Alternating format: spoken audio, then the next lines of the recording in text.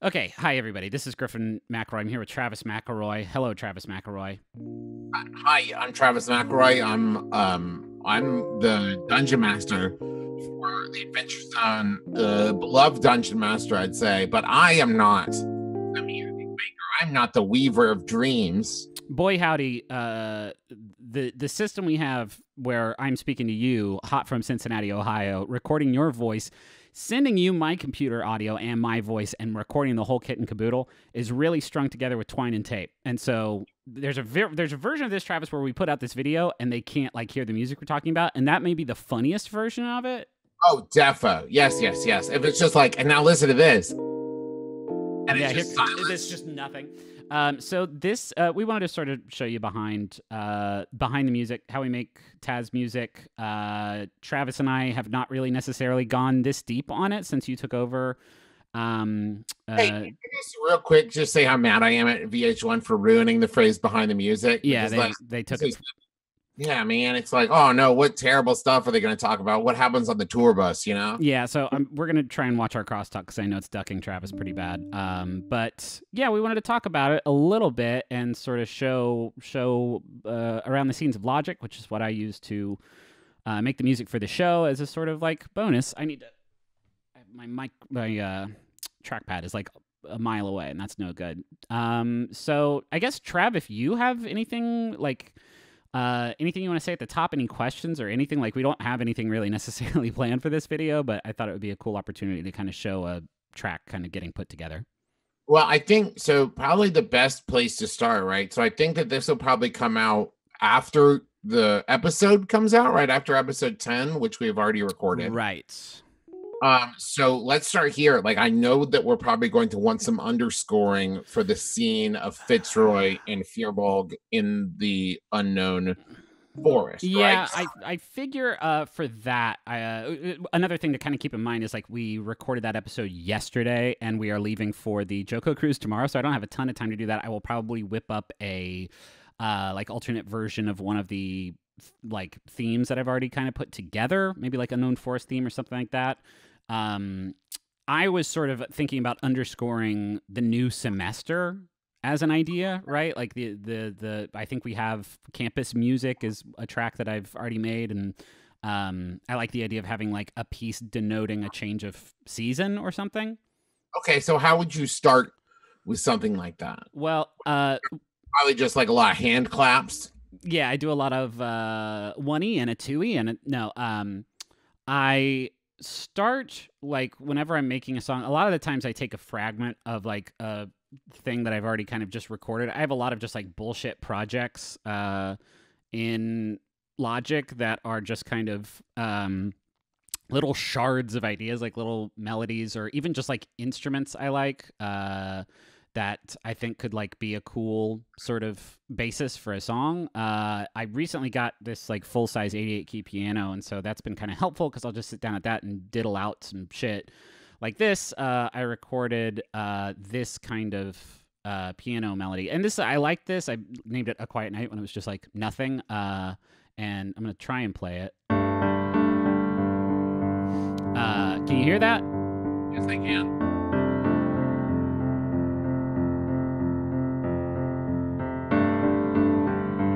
So like I liked that I like that just sort of structure. I just like the way that that sounds and resolves. It sounds sort of dreamy and sleepy to me a little bit, and thought it could be like a decent sort of pin for the sound of the new like semester. Now, do you normally like write some which usually comes first for you, knowing the emotion you're trying to capture with the song, or the song and then you're like, oh, I know where that would go perfectly? It depends on like whether or not I'm up against the wall, right? Because if I'm out of time and it's like, oh shit, I need something for the scene with the Firbolg and Fitzroy in the forest, then it's like, then I'm writing for the tone, right? But like, so this is like an example of like, I had this idea of this, this sort of melody behind it, right? But a lot of the times for TAZ balance, what I did most of the time is dive into the loops that come with, well, GarageBand, but Logic Pro X is just like the upgraded version of GarageBand. So these are all the loops. Have you fucked around in GarageBand at all, Trav? Oh yeah. Okay. Yeah, I have. I mean, here's the thing: without the piano main, it ends up just being like a lot of loops, like you said, where like without any kind of backbone to it, it ends up just being a pile of muscles and blood. You know? Right, but you can make entire songs out of muscles and blood, which I did a lot back in Balance. So like, Oh, I have to. I don't have the kind of speed or the I don't have the vocabulary to do it right. Where it's like I can do it, like, I like that thing, but it's not bringing the right feeling to it. yeah. It's just, you are far more musical than I will ever. Like, I don't play any instruments. Yeah, but and you can fuck around in GarageBand and makes it. Like, it's easy and kind of fun. I'm trying to find. Hold on, let me see if I can. it's a little wild and a little strange. There's somewhere on here is.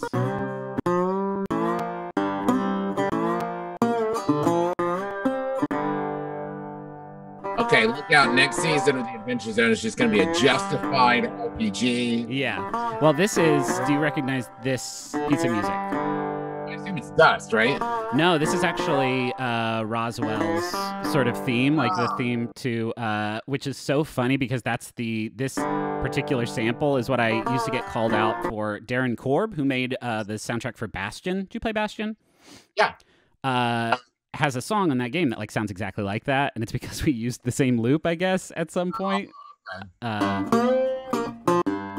So yeah, there's stuff like kind of all over these loops, and so for Balance, like I would find something. Let me see if I can find. There's like an ARP that I. Ooh. Do you recognize that? No. Let me slow it down a little bit and try again. That's the Purple Worm. Like, that's the art behind Purple Worm, the entire, like, track. I don't want to break your heart, but it's been a long time since I listened to TAZ. Yeah, that's fair. So, yeah. Something from the show I'm thinking about now. Yeah. So, yeah, for TAZ Balance especially, like, I would just kind of go through loops because I didn't know how to compose very well. So, like, a lot of that just came down to chopping up. I did a lot of, like, layering individual instruments, like, you know, something like this on top of it. But I would go through those for inspiration and kind of like build it off of a core loop. I do very little of that now in Graduation. I do mostly just my own stuff because these loops are really good at putting together like electronic music, but there's not actually those guitar solos that I showed you. Like that's it. And so like that's not a whole lot to work with. Meanwhile, if you go into synths, it's like hundreds. Another thing that I can just sort of get inspired by, like build a thing around, is just an instrument itself. So let me see if I can find for Amnesty, about maybe halfway through or so, I found. Oh, my dogs. Hey, there's Travis's dogs. A loop of some dogs there. Hey, I'm trying to make art with Griffin. Shut up. Don't be mean to your dogs. And they're beautiful idiots. It's fine. So this is massive. Let's put this on hold for a second. I'm gonna have to edit this. I got it now. Everything's fine now. The neighbors just came home, you see, and I think based off of nothing but my dog's reactions to them, they're serial killers. So this is I think I actually found this during Balance. This is just like a piece of this is a virtual instrument called Massive. That comes with like a ton of funky little like things that you can make with it. I found this through I watched this Disaster Piece panel where he like went through how he composed like Fez. Ooh, funky. Oh, that's a buzz box right there. What's that? So note, Griffin, don't play that too loud. I apologize. So yeah, I could maybe find something in here that kind of like lights my fire, but halfway or so through Amnesty, I found this thing called Auras from a company called Slate and Ash. And just every single one of these, it's like a virtual instrument, but it's designed around like non-organic sounds. And so all of these, Yeah, load this up. All of these this instrument like single-handedly defined the sound of Amnesty, and it's made for like expressive keyboards. I have this like rubber keyboard, which I'm not playing, so this is going to sound a little bit off, but it lets you have like full control over like the timbre and the like intensity of it.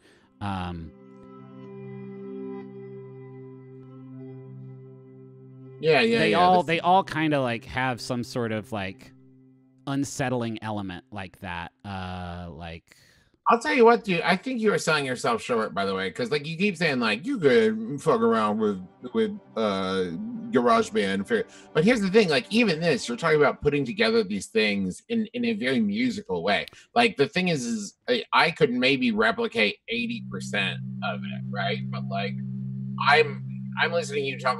The couple of times I've messed around with GarageBand, I've literally like messed around with what was built into it. The idea of like I'm going to go watch things to learn how to do it and download these other. I would never do that. That's fair, but I mean, also in your defense, I've been doing it for like 6 years now, and you kind of just started. I'm sorry. What I should have said at the beginning of this is the reason that I don't play instruments like the piano or the guitar or anything is not for lack of ability. It's that I have zero patience to learn anything I'm not already good at. That's part of the problem right there. This is really nice. I don't think I ever used this one. No, this is very like massage studio. Oh yeah, I'm on that Brian Eno shit right now. Oh my god, sell this. This is like one of those songs that you'd buy on a CD at like the Christian bookstore or something, where it had like the big plastic display and you could press all the buttons to hear little samples of the CDs. I guess that was it. Here's Celtic Rain. Yeah, yes, exactly. It's Celtic Rain, the instrument. What really excites me, Travis, is this company, Slate & Ash, just put out a new instrument called Cycles that I got yesterday and don't know how it works, but it seems pretty fucking cool. Let me see if I can... I don't know how it works. It's all about like really abstract sequences, kind of. Let me see. Actually, you know what? Let me just do the loops and can do frets. So the frets is mostly like weird abstract acoustic sounds. Let me like move that out of the way. And it's got like some really funky shit going on in it that I think would fit in pretty nice into Graduation if it will load. There we go.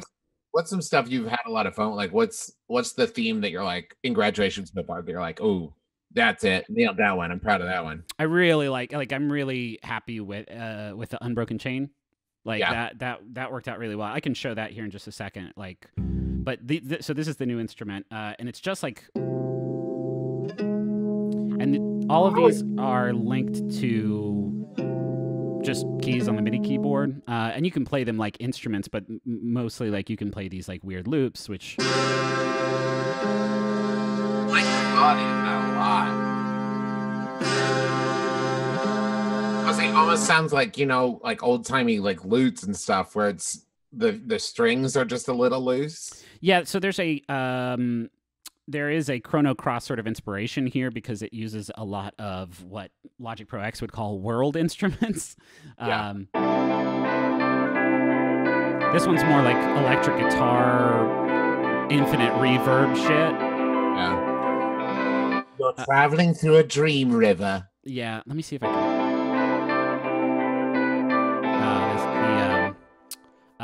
The MIDI controls on this aren't working especially well. Yeah. So, this is what I'm like super excited about right now. You can also do drums with it, and the drums are maybe not like, this is an example of like trying to figure out the feel. Like, I don't think the drums feel like Graduation very much. They feel a lot like late game outer space Amnesty shit.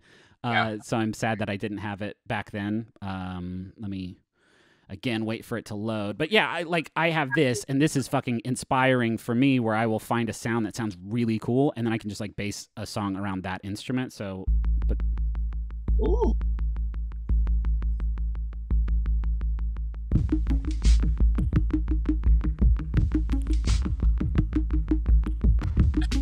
I want you to know that I heard that sound, and the phrase that popped in my head was urban cave, and then I realized that just means sewer. Yeah, it's fresh as hell. So I'm excited about this right now. That's what I'm currently feeling. I ask you a question. Yes. So with graduation, I have been in post editing in some like background sound effects. How do you feel about that? And you can be honest, because like I come from a theater background, right? Where like in theater production, if you have like a long scene in a tavern, right, and you don't have the underscoring of like people's voices, it's weird. Yeah. And so it feels right to me to put it in, but you didn't do stuff like that with Amnesty or Balance. I did not. No, and it's just sort of a different like editing ethos, really. Like I think that stuff is cool. I also think it is, whenever you're like putting something in that like people are listening to, like I'm always super sensitive to that. Like I want it to sound, I think for me it's a level of like quality control that I'm not necessarily able to give to like an ongoing background track. So yeah, I'm kind of purist about it, but I think it sounds good. Like I think it sounds fine. Mixing is fucking hard, man. Like neither of us are like great at mixing. The problem is, because this is what I've run into just in the first 10 episodes, right? Where it's like if you listen on headphones versus your phone speaker versus your car speaker versus your computer speaker, they all sound different. Like the thing is like I'd be editing on headphones, right? And I'd be like, yeah, that sounds great, perfect. And then I'd be driving around and I'd put it on in my car and like I couldn't hear the background music or whatever. Yeah, I usually would, especially during like the late game like episodes of Balance and Amnesty, like listen to them on a few different things just to make sure it all sounded pretty good. Yeah. So this is that same track, right, with the piano, and I was having a little bit of I put an ARP in, like I almost always put an arpeggio in like everything because I think it. Oh shit! I just deleted the piano. Oh no! Because I think it sounds good. It is there are sort of basic building blocks to, especially like electronic music, and arpeggios are. In my book, one of the best, most sort of dependable ones. So I just. That's all it is. It's just a subtle little guy plucking around in the background, just a randomized ARP. Just gives it a little bit more of a percussive element that I really liked. So, and then like... songs together, do you picture little digital, like, musicians playing it? Of course I was. Like, I got you, Griffin! Yeah, you got to. So, yeah, this is like a half hour today that I was just kind of fucking around, and I was trying to find other stuff to put in it. I put in a drum track, but... after just like messing around, and what's cool about Logic is you can just add a virtual drummer to it. So it's funny that you bring up that that example of having a little virtual guy. Here, let's put in a dubstep drum. Jasper in. Yeah, Jasper's really good at it. Let's listen to what Jasper thinks would sound good. You know what, Jasper? Right. No. You don't like that? No, I say try Magnus. Oh, you want Magnus in there. Let's get Magnus Big Boom EDM in there. Oh, this is what he thinks is good, and I can already just tell looking at this that it's not gonna. I disagree. That's working for me. What about let's try one more. I want to hear Ronnie's. Okay, I just wanted to point out you can fuck with all that like down here in a bunch of different cool ways. Oh, you can bring up the glow stick, huh? I can bring up the glow stick. Ronnie Electrotrap is a frequent contributor to TAZ, especially TAZ Balance. Let's see. Oh my god. Ronnie's playing some weird stuff. Yeah, Ronnie is a legend, mate. But yeah, after fucking around with that and dropping a few loops in, I just didn't think like drums sounded great. But I found this collection of sort of synths called Lucky 7. These and when it's blue, that's how you know it's a loop. So here's like a sort of a chord background to this synth, and just listen.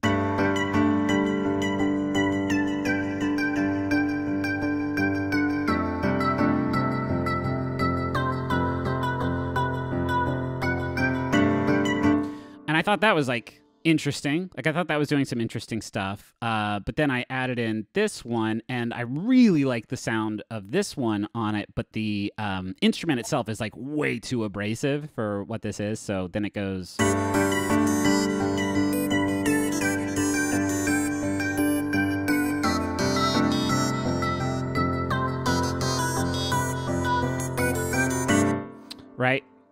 Yeah. So I like that sound, right? I like that melody on top of what I've already got, but I don't like how abrasive it is. So I tried to just sort of play it by ear.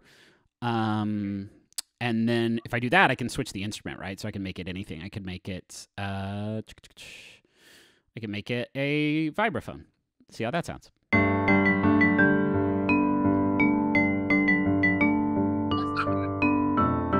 Yeah, it's not bad. Let me show you the world instruments because this is a lot of Amnesty and a lot of Graduation. Honestly, is just in the stringed section of world. So, like, tell me if this sounds familiar.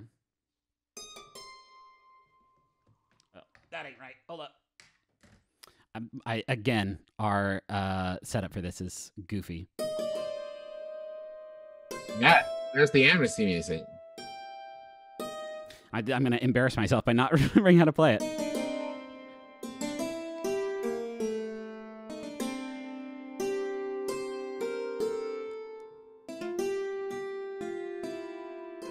Yeah. So that's the voice stuff. What's that? I see voice listed there. Have you ever used voice? Has some cool like I think I've used this in maybe one or two things. What's cool about that one is you can change the intonation and change like, so Timo is like, it's like super pretty. It's super, super good. But you just, wait, huh? I should be able to change the, no, okay, they just really want to sing Timo. I don't know. They're like stuck on Timo. I have some other, so if you click on user patches, these are all sounds that I have sort of tweaked with either using like the built-in like sound engines inside of Logic or the stuff I've downloaded like Massive or like the Slate Nash stuff. And there's a really cool, this is all the Aubrey shit sort of became this at the end, a engine called 80. Let me see. Open up.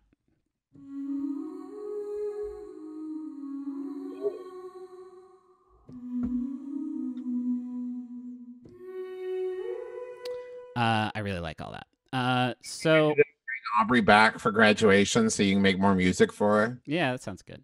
It was a crossover. I've just realized I deleted a track, this violin track of what I where I like was with this song, which is unfortunate. But I guess that's okay. I can mute this. So like what I thought sounded good was like that melody over the chords that I already had, but then I tried it with the violin.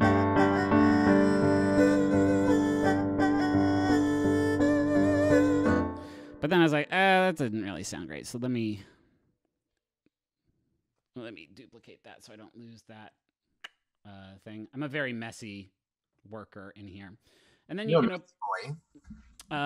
I can just open up the piano roll here, which you should be able to see.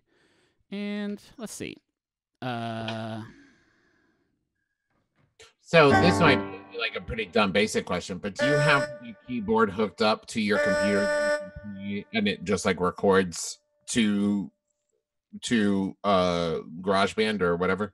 Yeah. I mean, my keyboard is not creating the sounds. My keyboard is a MIDI controller for the sounds in GarageBand or Logic, right? I'm just using it as basically a controller. No sound is coming from... Wow, that's loud, huh? Let's just get rid of some of this shit.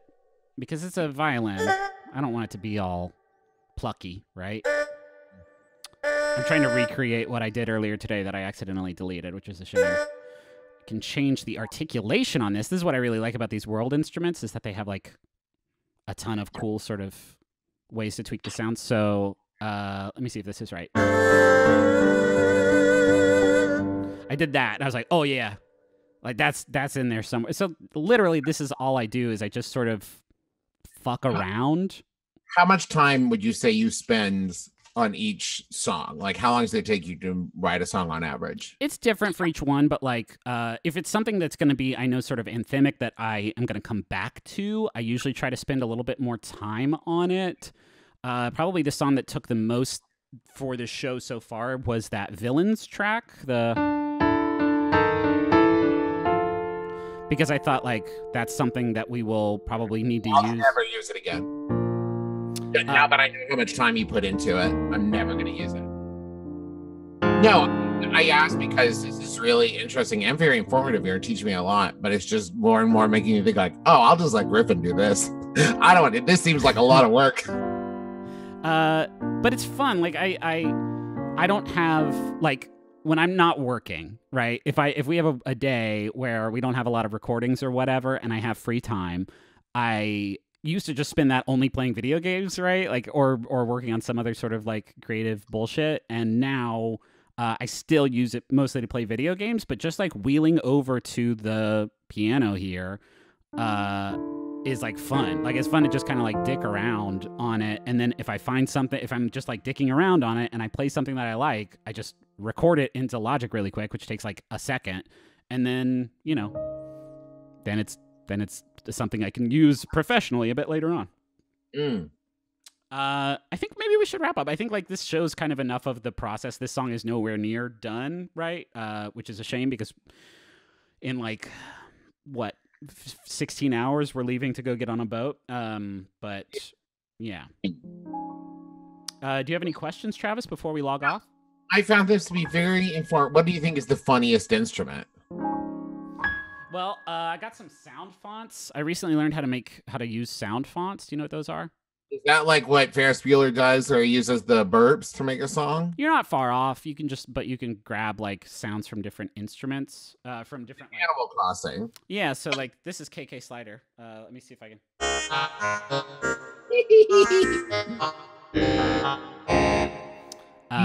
We need to have a funny little robot so that can be their theme. That's really good. Well, that's from Undertale, so I would be sued promptly. I really like the Yoshi's Island vibraphone, but I haven't found an organic way to get it in. It also sounds like funny robot music to me. Yeah, right there. That's a funny robot. There's a great deal of Earthbound. The Earthbound shit, I like the sound of it, but it is also atonal. Like, this is going to sound bad. So, welcome to my carnival. What is the one I like? I like Save the Miners. This has like a nice little breathy.